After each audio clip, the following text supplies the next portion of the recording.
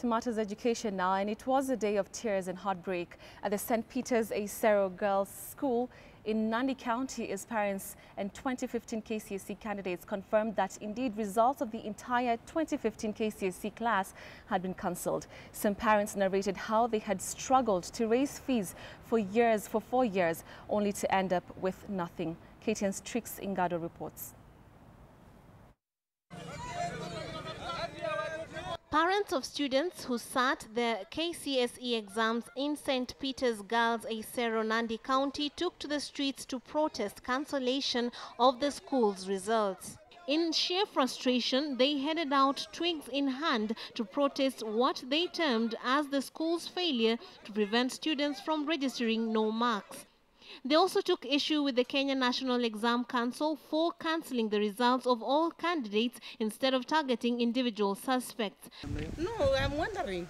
Mary Demeli, one of the parents, says she spent all her funds putting her daughter through school only for her efforts to bear no fruit. Tumeuza vitu. Hata sisi tuseme sisi single mother sana. Kupata hata shamba ni ngumu sana.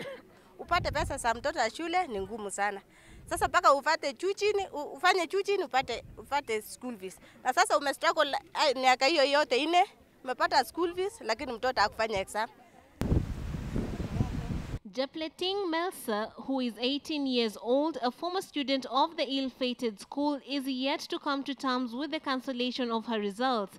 She and her fellow former students maintain there was no cheating involved. In her case, the situation is quite sad as she only got through with the support of well-wishers. Her mother, Lilian Japchirchir, says they only made it thanks to a number of fundraising ceremonies. Mimi sina kitu kila hata shamba ya kuishi hata kila kitu sina.